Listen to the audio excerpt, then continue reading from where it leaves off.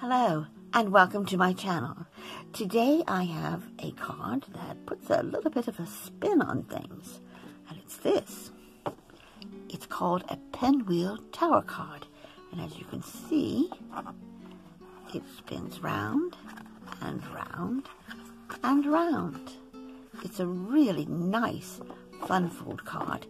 It's a very popular type of card right now as well, and as you can see here, I've done mine in a Christmas theme, which is very suitable for this sort of card, but of course you could make it for any sort of occasion or even just put photographs on it.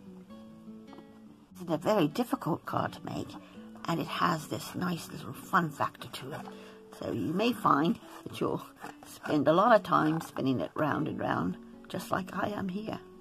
So if you'd like to learn how to make this Pinwheel Tower card, stick with me and I'll show you how.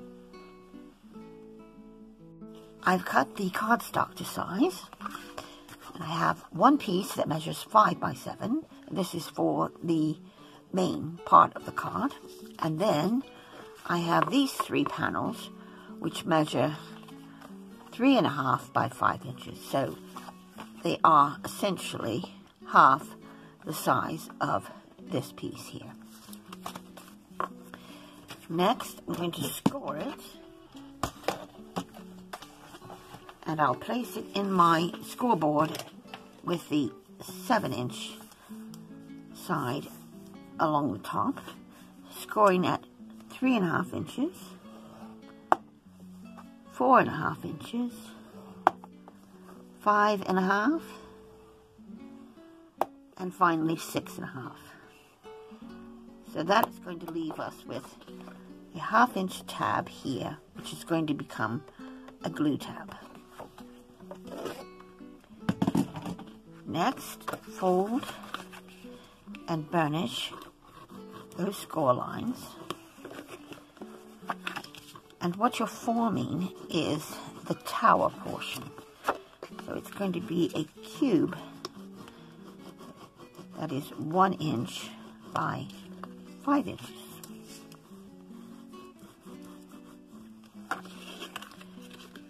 So it's going to fold up like this. For this tab, you want to put your glue along here. You can use glue, you could use red liner tape, you could use double-sided tape like I'm going to use. This is pretty strong, so I'm just going to run that along there.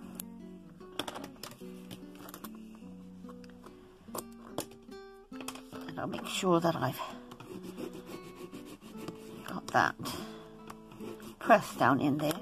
And then on the ends, I want to just take a little wedge out to miter this tab.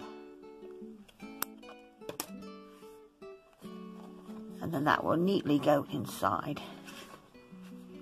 Now, next bit is optional, because you may or may not want to do this, but since this is going to form this cube, and if you're using something like this white cardstock, if you don't like the idea of having all that white showing on the inside, you can actually decorate it. And if you do that, you want to do it on this side. So I'm going to do that so that you will see what it's going to look like. And what I've got are these pieces here. I've got 4 that I've cut at 7/8 by 4 7/8, so that leaves that tiny little bit of a border around it. And then I've got this piece, which is going to go here on the tab, and that one is, I believe that's 3/8 of an inch. Yes, 3/8 of an inch. And I'll need to also take just a tiny miter off of that. Forgot to do that. And that is going to go there. So I'll get these glued down, and then I'll show you how you'll put it together.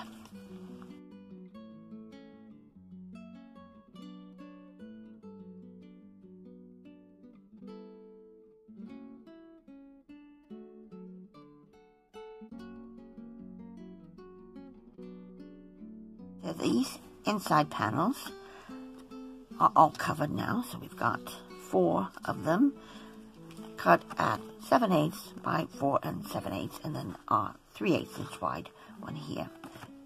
Now this, as I said, is going to fold up like that, so you will see a little bit of that white. If you didn't want that, then you could always bring it down to the edge, but I think it's fine just as it is. Now, to form this cube, you'll need to, of course, take your backing off the tape if you're using double-sided tape. Then you have your tab, which is going to fold over like that, and you have this 3rd score line, 1, 2, 3. What you want to do is just let it come into place here. Fold it flat like that.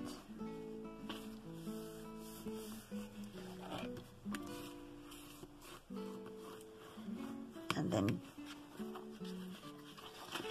make sure it's stuck down. And go back over these score lines once more.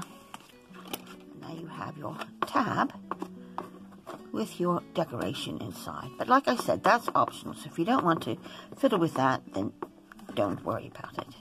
That the cube or the tower faces the back, and you can see this 1-inch tab here or panel, and apply your adhesive, whatever you're going to be using, if it's glue or tape,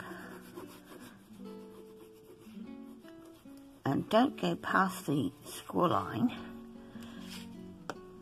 And take your panel, which is the 3.5 by 5, and place it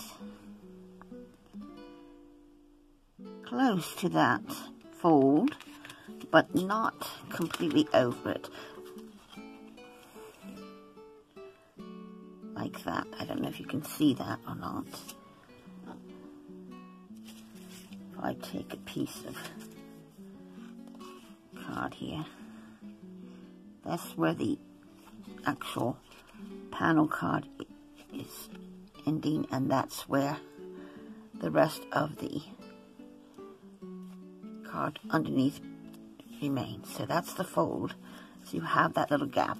Now you want to just slide it over to find the next 1-inch side of that cube and repeat the process. So only in this 1-inch section is where you want to put your adhesive. Bring your next piece in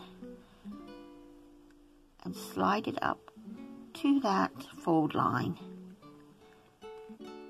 but don't go over it. So hopefully you can see that it's just shy of that. And again, give that a moment to take hold. And then we'll be ready to put our final panel in place. Okay, and then that means you're just going to fold it again. So just push it down. And there is your 1-inch panel that you need to put your glue on.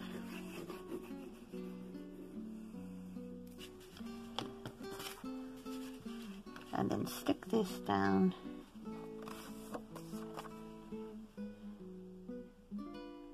It'll be flush at the top and bottom, but not all the way up to that fold line, so that it doesn't snag as you're turning it round and round.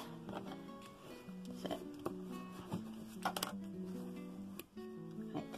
I'm going to go cut the papers for the rest of this and give this a moment to dry. Mats, you will need 3 pieces that are cut to 4 3/4 by 2 1/4, and they are going to go here on this skinnier section.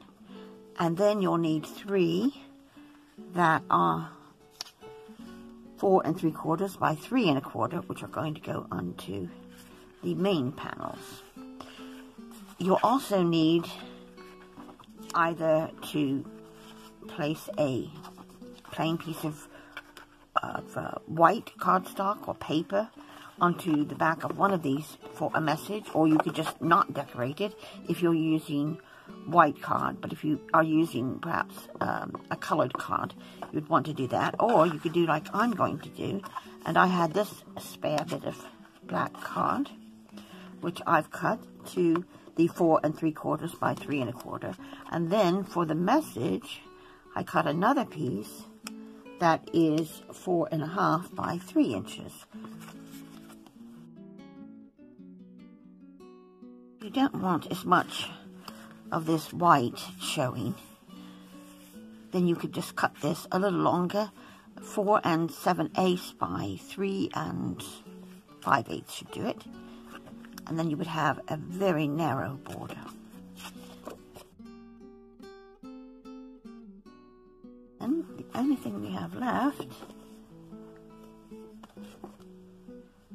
to do are these pieces here. And we did need 4 of the smaller strips. That was my mistake. So this still goes here. So I'll need to cut one more.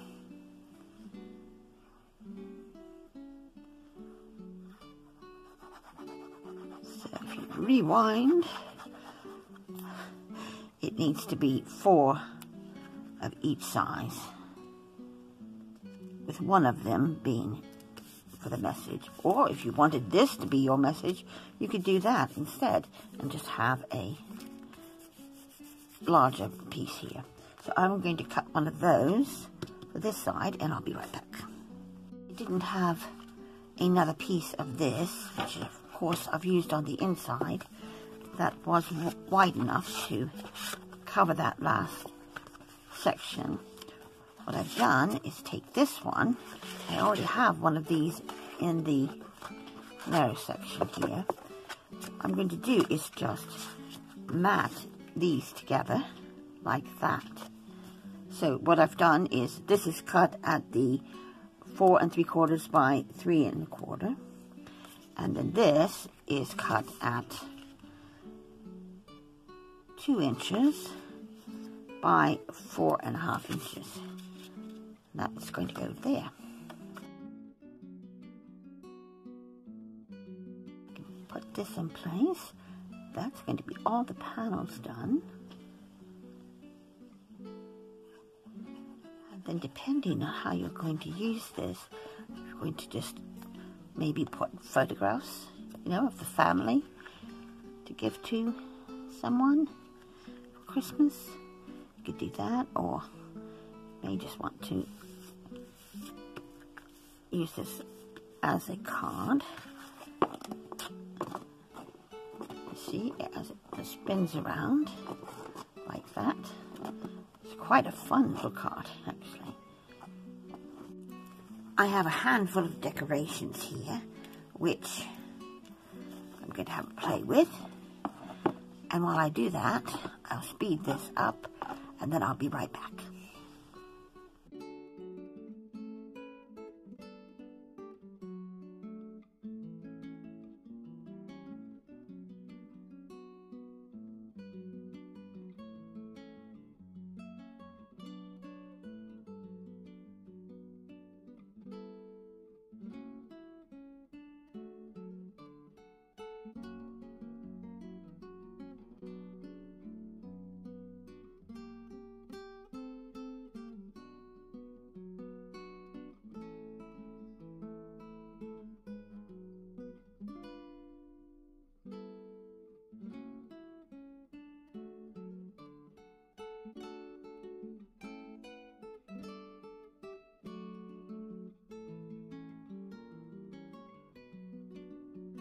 I'm also going to add a little bit of sparkle on this bow here.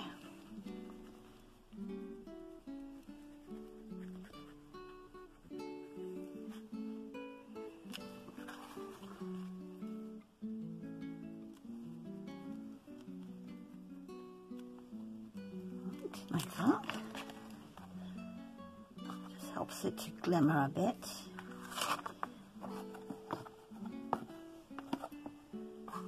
And I may do something here as well with the tree. These tiny little gems here, which I think would look really nice here on this tree.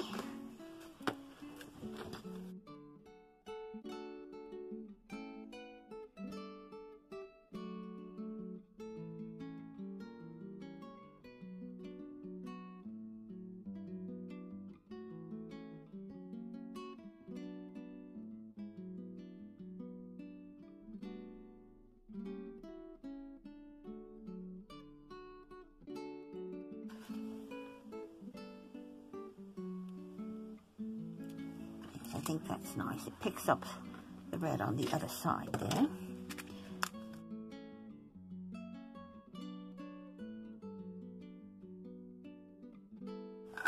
I think that's fine, just like as it is. That is the Pinwheel Tower. I think it's really nice. As I said, you could put photographs on some of these panels, if not all of them. That would make a very lovely Christmas gift or birthday gift or anniversary gift, whatever. And I do like that I've covered this white on the inside because that helps to keep the continuity there, I think. So, it stands very easily, and it's easy to post too, because when you fold it, no matter how you fold it, it will be a 5x7 card. Thank you everyone for joining me today in the making of this Pinwheel Tower card. I do hope you'll make one yourself. I think you'll find that it's not really very difficult, and it has lots of possibilities. It's a really nice fun fold card.